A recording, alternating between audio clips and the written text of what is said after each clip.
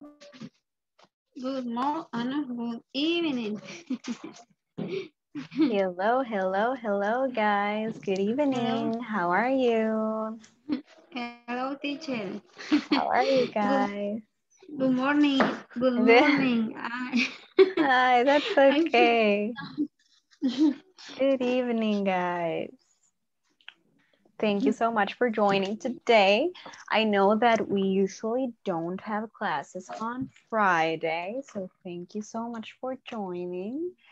And today is the day that we review your midterm test, guys. But before we do that, we have one more topic, which is expressing wishes. Para que ustedes puedan decir what it is that you want, what it is that you wish were different. And we're going to learn a very important rule about wishing or this wishes or desires that we have. Una regla muy importante when we try to say the things that we want, right? Using wish. So before we go ahead and do that, ayer estuvimos haciendo el exercise again de las questions, if you remember.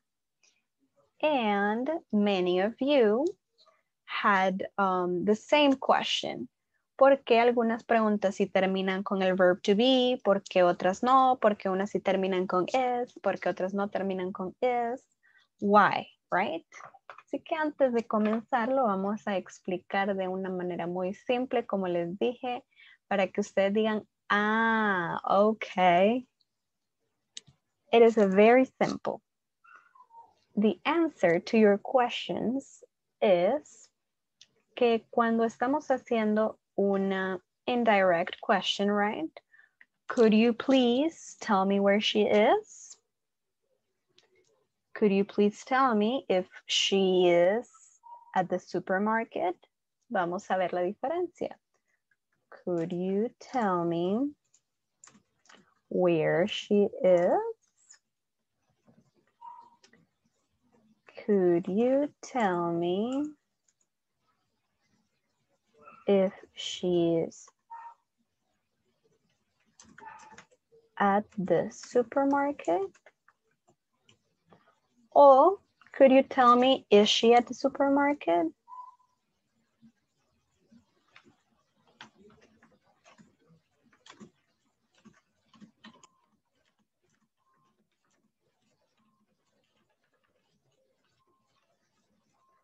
¿Por qué esta pregunta termina con is?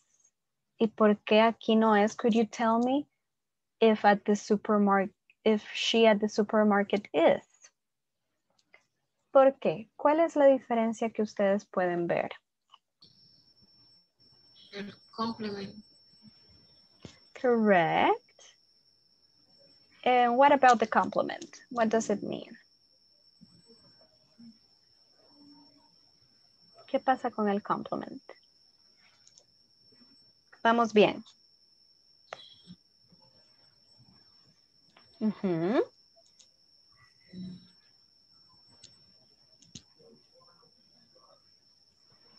Use a preposition. I'm sorry? ¿Cómo? Use a preposition. Okay. All right, The guys. complement gives more information. Yes, correct. Correct, perfect. Yay, aplausos. Yes. Esta pregunta. Una cosa, Yes. teacher. ¿No será la palabra clave que hace la diferencia ahí en ese complemento at? No. Esta es la palabra clave. Could you tell me where she is? Could you tell me if she is at the supermarket? Or is she at the supermarket? Cuando ya tenemos la información y solo lo queremos verificar, entonces decimos, could you tell me if she's at the supermarket? Could you tell me, is she at the supermarket? Pero Si no sabemos la información, por ejemplo, en la primera le estamos preguntando, could you tell me where she is? Yo no sé si ella está en el supermarket, at the mall, at the doctor's office, at the dentist, at her house, no sé dónde está. Si yo pregunto, could you tell me if she's at the supermarket? Tengo una idea, right? She could be, podría estar ella at the supermarket, pero quiero verificar. Si no tenemos la información, entonces sí va a terminar verb to be. Could you tell me where she is? Could you tell me, would you tell me how she is? Could you tell me what her name is?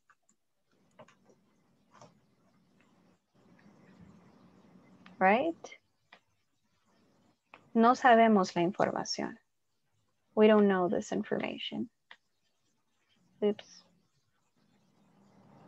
There. No conocemos esta información. A diferencia de si ya sabemos la información y solo la queremos verificar. Can you tell me if she's okay? Creo que ella está bien. I think she's okay, but I want to confirm. Can you tell me if her name, or if, esto ya sabemos que es names, right? If her name is, S, la abreviación de is.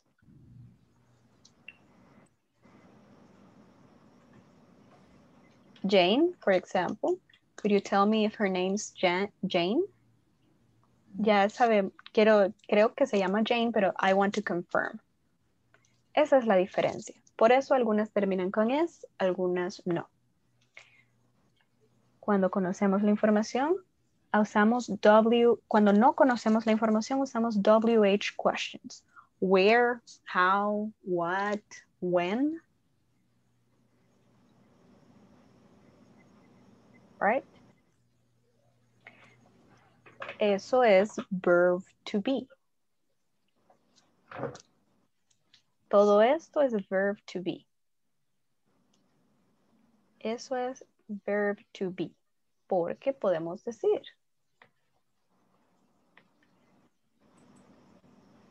Esta es una pregunta directa. Did she buy the skirt? Esta es la indirecta. Could you tell me? Ya mucho usamos could, usamos would. Would you tell me if she bought the skirt?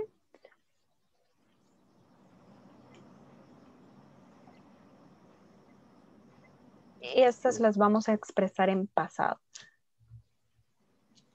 Así, porque estamos en el pasado, right? Did she buy the skirt? ¿Compró ella la falda? Would you tell me if she bought the skirt?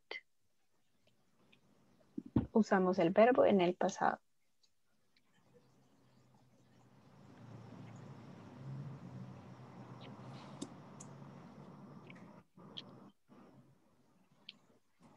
Is she, volvamos al verb to be, is she at the doctor's office? Would you tell me if she's at the doctor's office?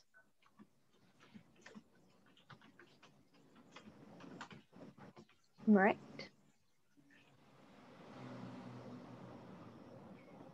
Did you eat today?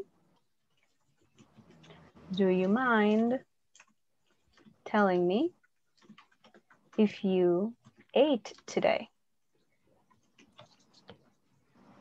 Cuando lo usamos con otros verbos que no es el verb to be, entonces como esta pregunta está en pasado, right? Veamos un ejemplo en presente.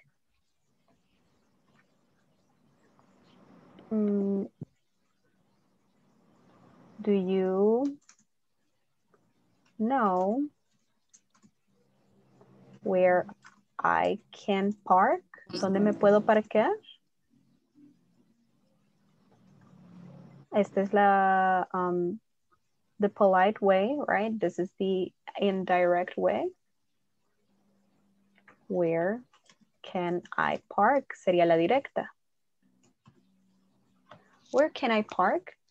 Do you know where I can park? Subject before verb, right?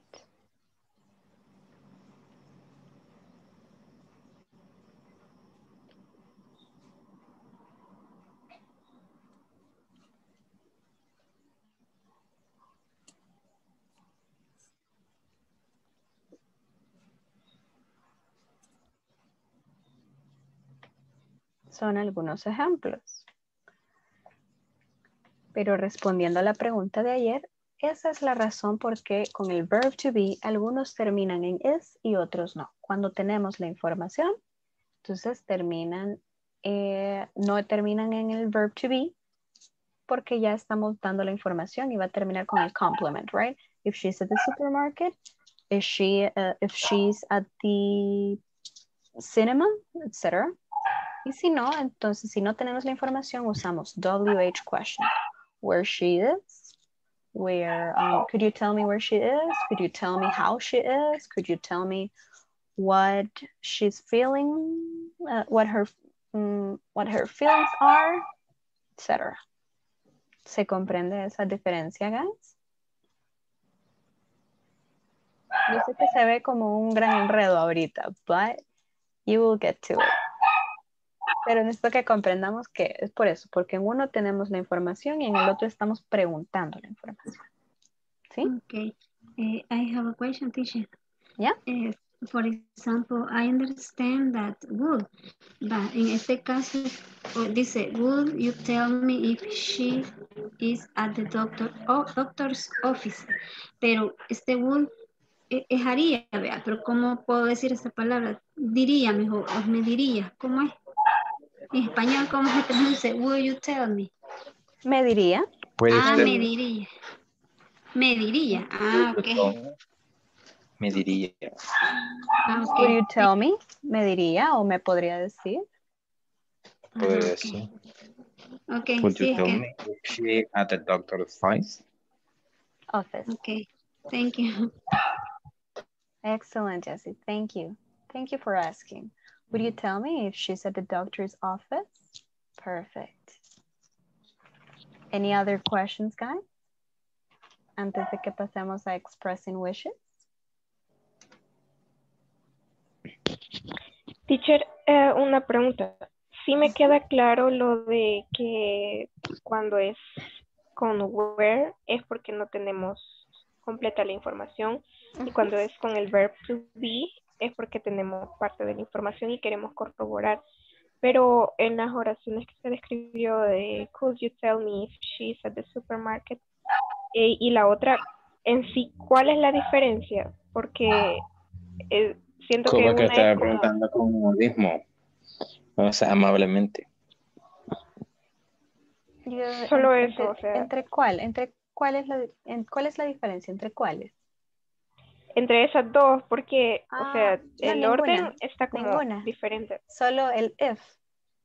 Entonces, es como la misma. Sí, es la misma, solo una okay, con okay. if y la otra sin if. Es la misma. Ok, gracias. Yeah, no problem. Any other questions, guys?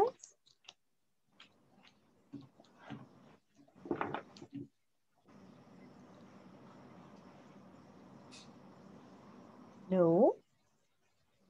Yes, no, No. yes, no. En el caso de realizar la oración sin el if, el verb to be iría después del tell me. Yes, y vamos a poner la coma, porque es como... Can you, Can you tell me, decir, is can she you at the tell me supermarket? if is her name Jane, for example? Correct. Yes. Excellent. Could you tell me, is her name Jane? right? Dos maneras de expresarse. Could you tell me if her name's Jane? Could you tell me, is her name Jane? Right? Perfect. Excellent. What else, guys?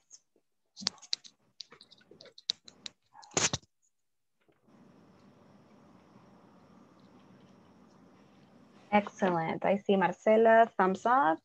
All right, guys, let's all do that. Tell us thumbs up si estamos clear to move with wishes.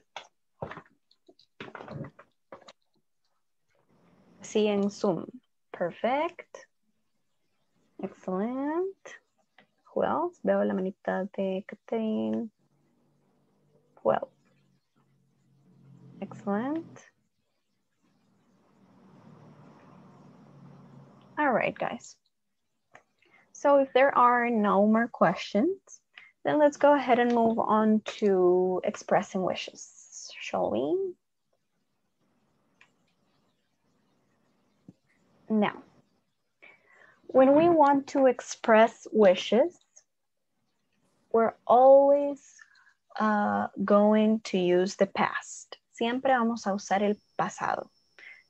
Cuando usemos wish, no significa que siempre que querramos algo que queremos, vamos a usar el pasado. No, ustedes claro que pueden decir, I want to eat, I want to go to the park, right? Pero si usamos wish, sí vamos a usar el pasado. I wish I didn't live with my parents. I wish I could move out. Lo que quisiéramos hacer, right? Pero no podemos. Cosas que quisiéramos cambiar. I wish I could go to sleep right now. En vez de estar trabajando, I wish I could go to sleep, right? I could en el pasado.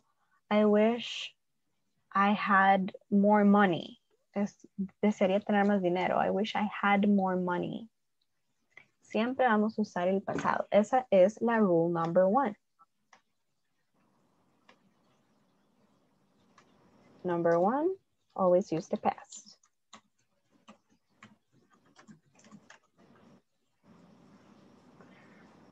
Y la rule number 2,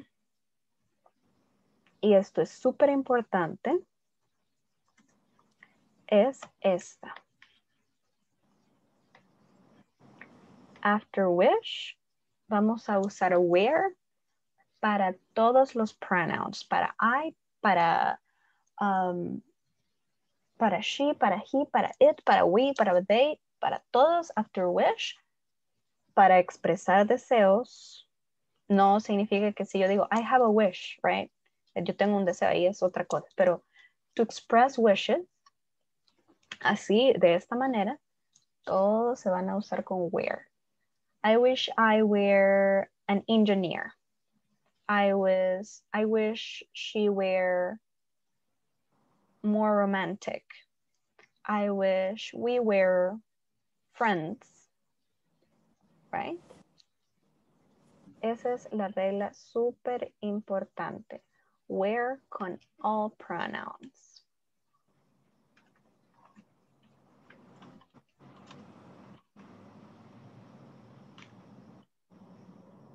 Ahora, si me preguntan por qué, I don't know. That's just the rule. Esa es la regla. There is no good reason for that to be that way. Simplemente es así. All right. So, let's read the examples. Can I please have...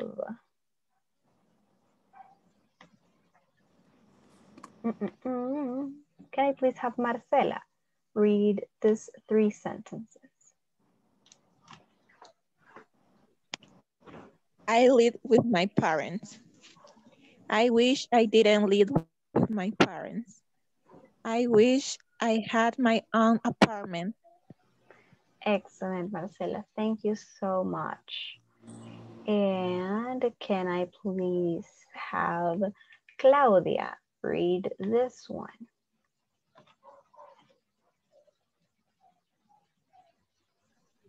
I can't move out. I wish I could move out. Excellent, Claudia. Thank you so much.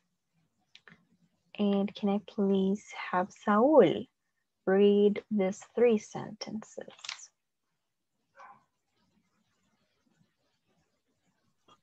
Okay. Okay. One moment, please. One moment. Yeah. Life is difficult. I wish it were easier. I wish it weren't so difficult.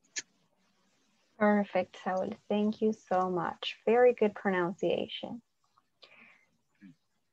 And finally, can I please have Edgardo read these 2 sentences? My parents want to stop worrying about me. I wish they would stop worrying about me. Perfect. Excellent, Edgardo. Thank you. Entonces, super clear, guys. Necesitamos usar el pasado para hablar de deseos en el presente, right? I live with my parents. Yo vivo con mis padres. I live with my parents. I wish I didn't. I wish I didn't. I wish I didn't live with my parents. Desearía no vivir con ellos. I wish I had my own apartment. Esa es solo otra manera de expresar lo mismo, right? I wish I didn't live with my parents. I wish I had my own apartment. I can't move out. I wish I could. I wish I could move out. De esta misma manera, si nosotros nos estamos quejando por algo, ustedes están en una conversación y ustedes le dicen a alguien, I don't want to live with my parents anymore. Veamos una conversación que podrían tener y donde podrían usar expressing wishes, ¿ok? Lo pueden usar de la siguiente manera. Esta podría ser una conversación real. Ustedes le dicen, wait, okay. I don't wanna live with my parents anymore. Esta oración está en el presente, right? Y la otra persona les dice, why don't you move out? ¿Por qué no te mudas? Why don't you move out? I can't. I wish I could. Y ahí le pueden decir, I wish I could move out, right? Pero se sobreentiende que de eso estamos hablando. I wish I could move out. Y la otra persona les puede decir, why can't you? ¿Por qué no puedes? Why can't you? Y ustedes le pueden decir, I wish I had enough money to do it. Esta es una conversación que podría suceder en una situación de la vida real, right? I don't want to live with my parents anymore. La otra persona, why don't you move out? Ustedes le dicen, I can't, I wish I could. Si usamos wish de deseo, hablamos en el pasado, I wish I could. Lo pueden dejar así, I wish I could. Pero sabemos que nos estamos refiriendo a move out, right? I wish I could. Otra persona, why can't you? ¿Ya? Perdón, una pregunta. Ahí en la tercera oración dice I can, I wish, I could. Pero en las instrucciones que nos dio anterior dice que wish se va a usar siempre para pasado, para deseos en pasado, ¿verdad? No, se usa el pasado para deseos del presente.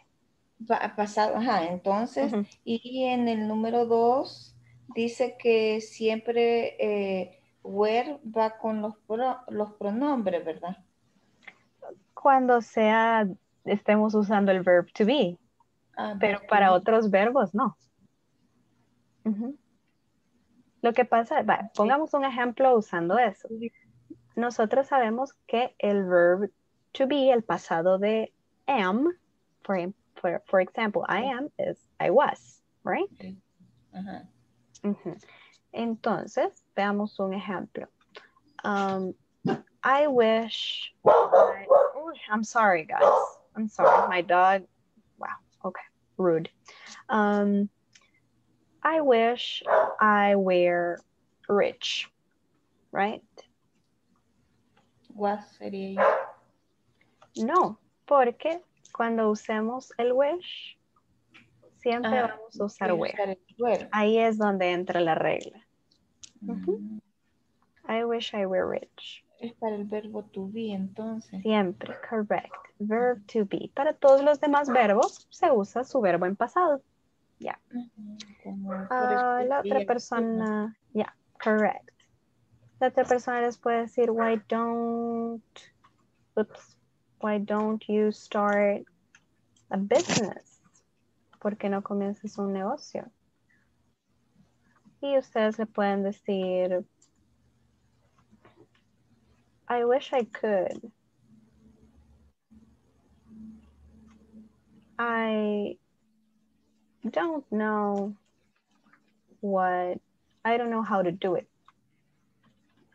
Right? Eso podría ser algo de la vida real. I wish I could.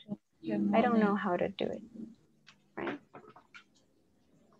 Y la otra persona nos puede decir, aquí estamos. If I were you, I would start by doing some research, for example. Yeah. If I were you, no, vamos a decir if I was you, if I were you, right? Y así, porque estamos hablando de wishes o cosas supuestas, siempre en el contexto de wishes. So, if I were you, I would tal y tal cosa, right? Entonces, sí, correcto, Maritza. Esa regla del where es para el verb to be. Thank you, teacher. Of course. Perfect, guys. Entonces, aquí podemos ver how to use wishes, right? ¿Hay alguna pregunta que tengan on how to express these wishes?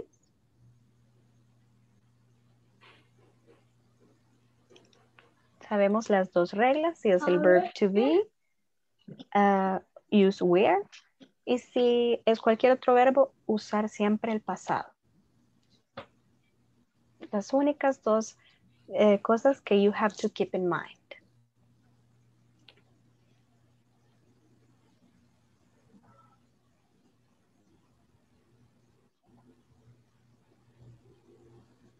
Pregunta. Sí, perdón. Si hubieran otros verbos en la oración aparte del where, esos no irían en pasado, ¿verdad? Irían en infinitivo. ¿Cómo qué oración, por ejemplo? Digamos, desearía estar en la playa comiendo un cóctel, por ejemplo.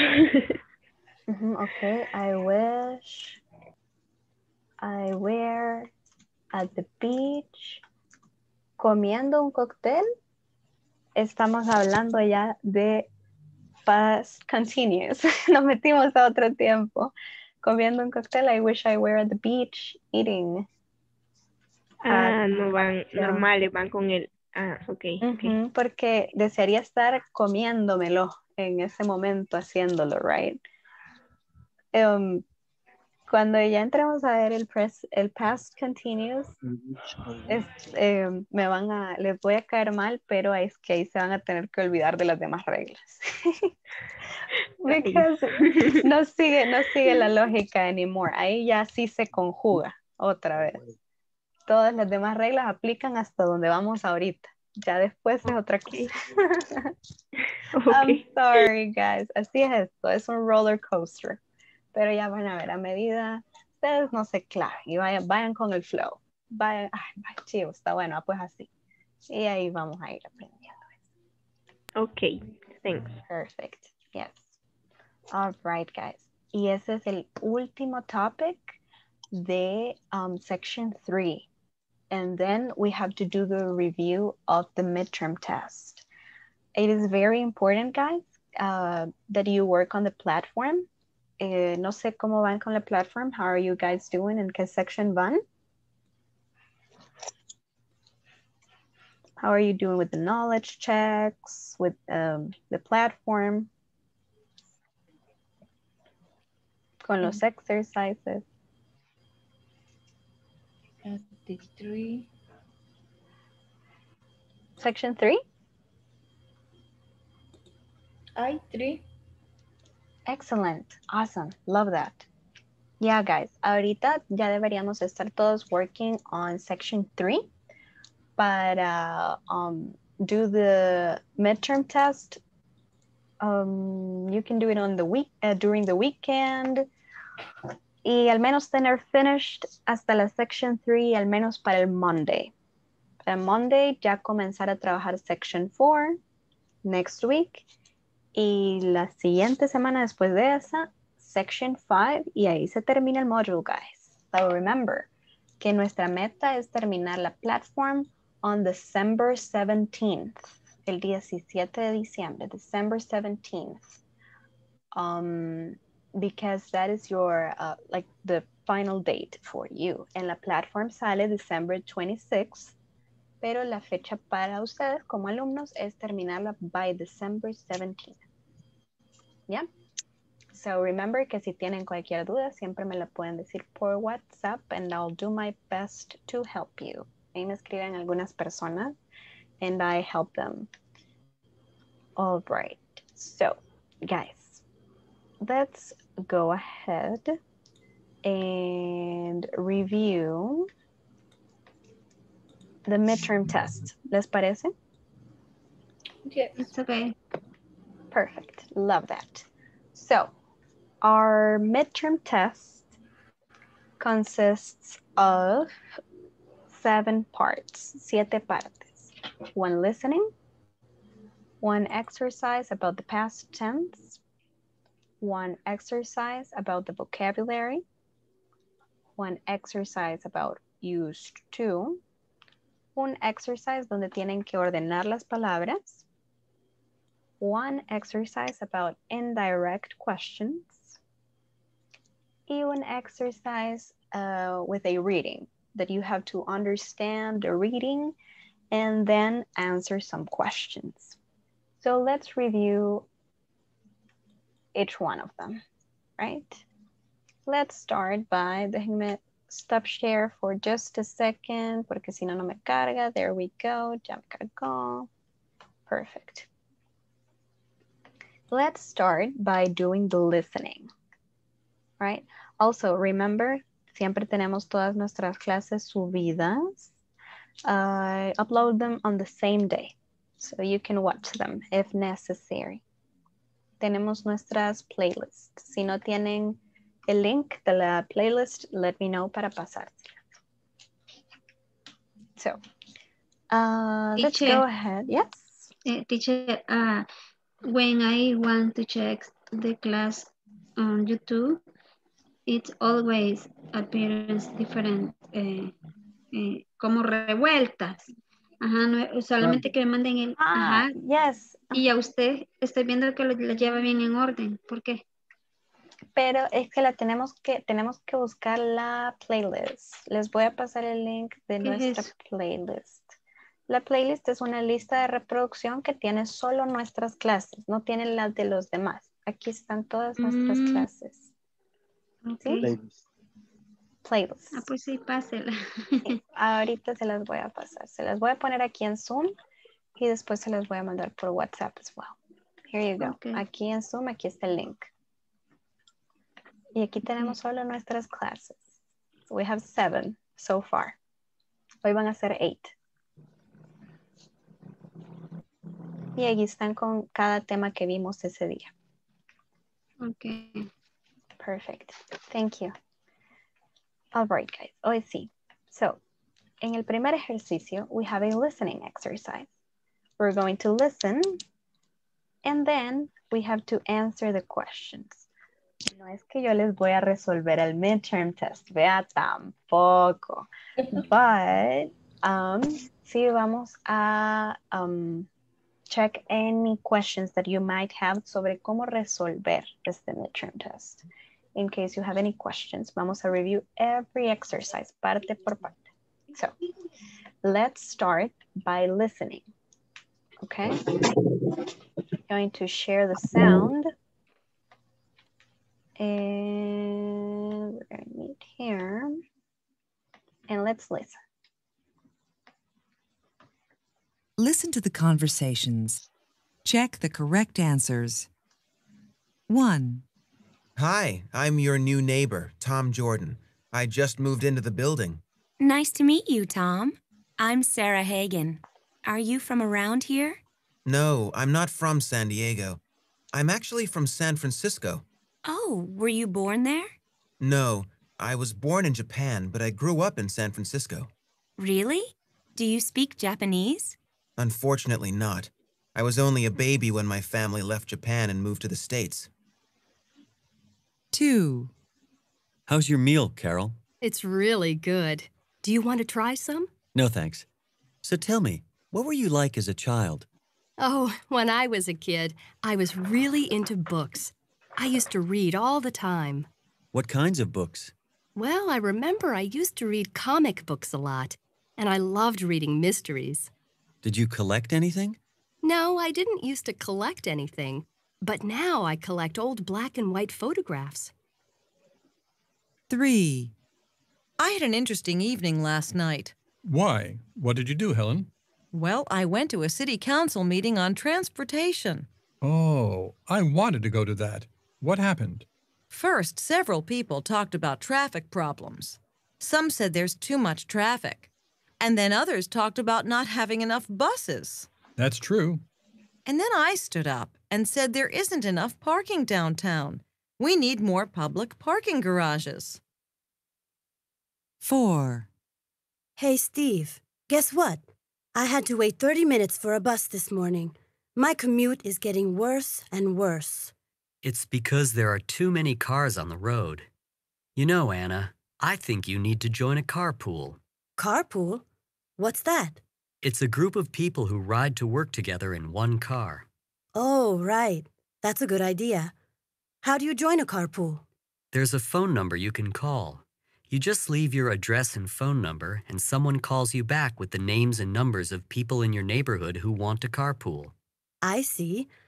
How do you know so much about this? I called that number 5 years ago. All right, guys. Está algo rápido el listening, ¿verdad? Yes, I noticed that. Even I noticed that. Pero les está poniendo un challenge. That's good. Les está poniendo un buen challenge. That's a very, very good listening. I really liked that listening. Van a aprender mucho. That is a very good listening exercise. ¿Quieren que lo volvamos a escuchar to get any details? Yes. Yes, please. Cool. All right. If you want, también pueden intentar take notes. Yo sé que va bien rápido, pero try to gather as much information as you can para que no vayan buscando solo las respuestas de listening, sino que también vayamos entendiendo de qué se tratan las conversations. Okay, here it goes again. Listen to the conversations. Check the correct answers. 1. Hi, I'm your new neighbor, Tom Jordan. I just moved into the building. Nice to meet you, Tom. I'm Sarah Hagan. Are you from around here? No, I'm not from San Diego. I'm actually from San Francisco. Oh, were you born there? No, I was born in Japan, but I grew up in San Francisco. Really? Do you speak Japanese? Unfortunately not. I was only a baby when my family left Japan and moved to the States. 2. How's your meal, Carol? It's really good. Do you want to try some? No, thanks. So tell me, what were you like as a child? Oh, when I was a kid, I was really into books. I used to read all the time. What kinds of books? Well, I remember I used to read comic books a lot, and I loved reading mysteries. Did you collect anything? No, I didn't used to collect anything, but now... Oops, sorry guys. Let's see if we can get it going again. Okay, 1-5, okay. Listen to the conversations. Check. Reading mysteries. Did you collect anything? No, I didn't used to collect anything, but now I collect old black and white photographs. 3. I had an interesting evening last night. Why? What did you do, Helen? Well, I went to a city council meeting on transportation. Oh, I wanted to go to that. What happened? First, several people talked about traffic problems. Some said there's too much traffic. And then others talked about not having enough buses. That's true. And then I stood up and said there isn't enough parking downtown. We need more public parking garages. 4. Hey, Steve, guess what? I had to wait 30 minutes for a bus this morning. My commute is getting worse and worse. It's because there are too many cars on the road. You know, Anna, I think you need to join a carpool. Carpool? What's that? It's a group of people who ride to work together in one car. Oh, right. That's a good idea. How do you join a carpool? There's a phone number you can call. You just leave your address and phone number, and someone calls you back with the names and numbers of people in your neighborhood who want to carpool. I see. How do you know so much about this? I called that number 5 years ago. Perfect, guys. Hoy sí pudimos gather un poquito más de información of what they're talking about. We have 4 scenarios, 4 different conversations. ¿Podemos comprender un poquito más what they're talking about? Yes. Yes, okay. Yes. Excellent. Love that, guys. The reason I love that listening exercise is because está bastante realista, right? Está bastante realistic. No están listening number 1, right? Sino están hablando a una velocidad que realmente ustedes pueden llegar a escuchar y que hablan de varias cosas en una misma conversation. ¿Qué es lo que sucede en la vida real? We talk about many things en una conversación, right? Por eso les digo, es un muy buen listening exercise. Now, cuando ustedes estén haciendo su midterm test, lleguen a hacer el test, ustedes pueden escuchar el listening as many times as you need. Todas las veces que necesiten to complete the questions. You only have 4 questions. 1 question per listening, right? So you have the question, where did Tom grew up in? No me contesten porque es individual. Where did Tom grew up in? Where did what did Carol used to do? Did she used to collect old photos, read comic books, or watch mystery? According to Helen, there is too much traffic, there isn't enough parking downtown, or there aren't enough houses. Y how can Anna join a carpool? ¿Cómo se puede unir Anna a un carpool? Riding to work with Steve, asking a neighbor for a ride, or calling a phone number. Todo esto según el listening, right? Now, guys, ¿ya sabían ustedes lo que era un carpool? Yes. Awesome. Cool. All right, in the United States, de hecho, hay un carril que solo es para carpools. Solo es para gente que hace eso, que se lleva, por ejemplo, a toda la colonia en un carro grande, right? Y ellos usan el carpool lane para llegar rápido, porque eso es lo que pretenden, right? Ese es su first exercise, the midterm test. Easy. Now, for the next exercise, we're going to be using the past tense. Solo tenemos these 3 questions. Para la primera, you have to look at the answer. Tenemos que ver la respuesta. I was born in Mexico City. Así que si nos están diciendo I was born in Mexico City, la pregunta tiene que ser relativa a esto, right? With the correct pronoun. Con el pronombre correcto y con el verb to be correct. En el segundo exercise tenemos complete the conversation. use the past tense and make sure not to use or use capital letters when necessary. Nos dice esto la plataforma porque a veces si ponemos todo en minúscula o si ponemos todo en mayúscula, la respuesta nos la va a dar mala. Entonces intentemos hacerlo lo más correctamente posible, pero si les llega a dar un error por algún símbolo o por algo así, ustedes me lo pueden hacer saber y yo les puedo ayudar con eso, ¿ok? Teacher. Yes. Fíjese de que yo, ese ya lo contesté, ¿verdad? Pero yo dejé en blanco la segunda, porque es que me he quebrado la cabeza, porque no me agarra el did. O sea, el did, yo sé que está en pasado, todo, pero yo me abaso donde dice he didn't study French in high school. Va, entonces para mí, bueno, no sé, va, tendría que ser did he, porque es question, pero no me lo agarra. Esta. La segunda, ajá. Para mí tendría que No, ser he did didn't he study French in study in high school. Studied Spanish. Ajá, y no sé cómo Pero no ponerlo. estamos poniendo did otra vez. No, yo le pongo study, he studied, pero no en pasado, no que study in high school. Para mí así sería, va. Pero no Study me sale French. mal. ¿Así?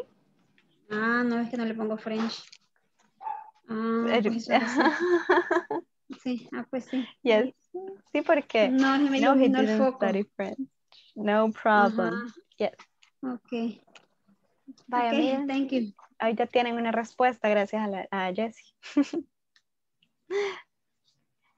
All right.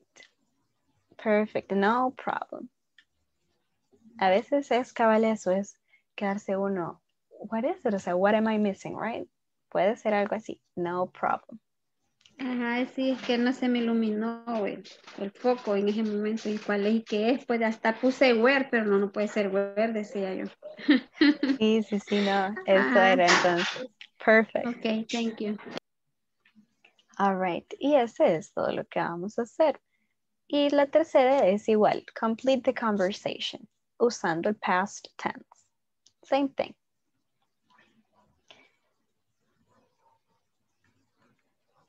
For the third exercise or exercise number 3, es sobre vocabulary. Solo tienen 3 exercises con drop-down menus. Miren que es hasta de selección múltiple, o sea, está muy fácil. So, you have 3 sentences. Every summer, Sam used to go to the... Y vamos a escoger lo que tenga más sentido, right? Y que sea sobre el vocabulary que ya hemos visto. Can you go to the paint? No, right? I really enjoyed playing. Can you play scrapbook? No, right? Can you play bicycle or do you ride a bicycle? Esas son las preguntas que nos debemos hacer. Ed had some unusual pets, including a rabbit and ¿cuál podría ser un pet? ¿Un snake o una treehouse? Y así vamos. Ese es el exercise C. Easy. 3 questions. Exercise D says, complete the conversations using the correct form of used to. Recordamos, guys. Vamos a decir used to cuando no usemos did. Y si estamos usando did, ¿qué vamos a usar? Used o use? Use. Perfect. Correct. Entonces, aquí nos dan hasta un ejemplo de cómo hacerlo. Whoops, my battery is running low. There we go. Hasta un ejemplo de cómo hacerlo. Blank. Play basketball when you were in high school. Y ya nos da la respuesta. Did you used to play basketball when you were in high school? ¿Por qué? Porque es una pregunta, vamos a usar did, right? Siempre con las preguntas, con used to usamos did. Todas estas son, aquí tenemos algunas que son questions y otras que son answers. Blank, play soccer when you were a child. Si es una question, siempre vamos a usar did. Pero estamos hablando de used to. Entonces vamos a usar did you used to. Claro que con el pronombre correcto, right? Y con el verb correcto, dependiendo de quién estemos hablando. Este verbo que nos lo da en paréntesis nos está diciendo que lo debemos de ocupar. Nos está diciendo, si es una pregunta, sabemos que debemos usar did. El ejercicio es sobre used to, entonces obviamente debemos usar used to. Why? ¿Por qué? Uy, perdón. Es que, perdón, no me di cuenta que el micrófono estaba encendido, perdón. That's okay, no problem. No problem. ¿En qué me quedé? ¿En qué iba a resolver la 3? No, tampoco. Pero ahí me han trabado las carretas a mí. Vale, veámoslo así. Si es una pregunta, tenemos que usar did. El ejercicio es sobre used to, así que te debemos usar used to. Y nos está diciendo que tenemos que usar este verbo. Entonces, did used to. Ok, pero no comienza con did, entonces, what things. What did you used to? Pero sin la D. No. Pero no me lo agarra. Sí, pero si se pone así, no lo toma. Escríbalo, teacher, para copiarlo ahora. Used to. What things did you use to collect?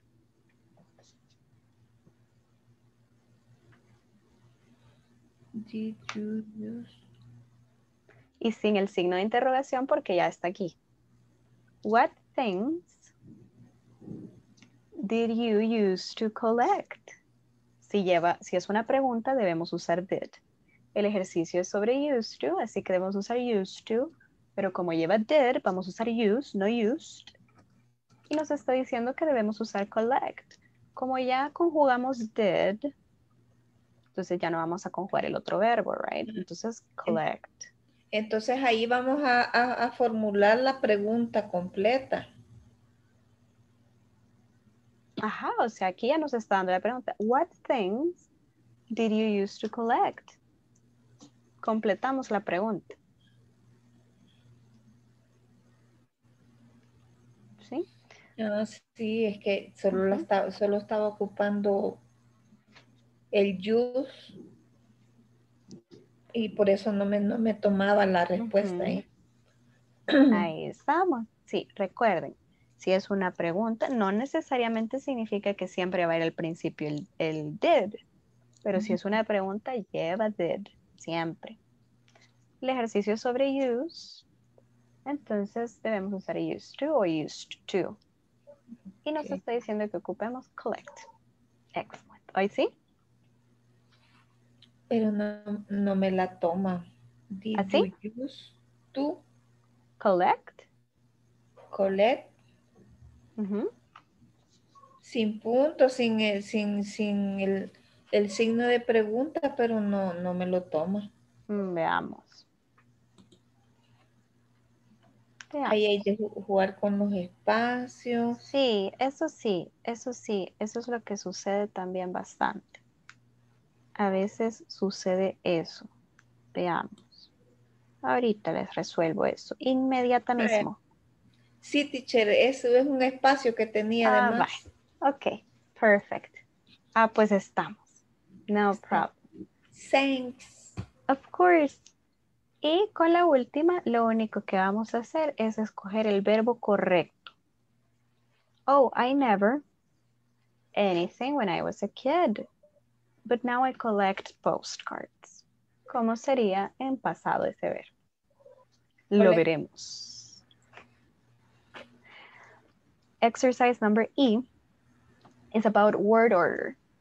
Lo único que ustedes deben hacer, solo es uno, perdón, solo son tres, es que todas estas palabras están en desorden y ustedes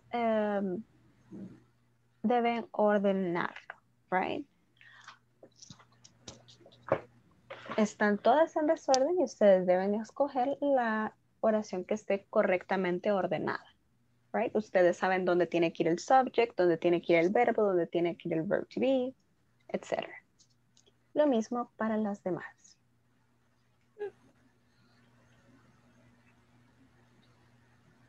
El siguiente exercise is about indirect questions. Ya lo practicamos bastante y ya aclaramos la duda del verb to be.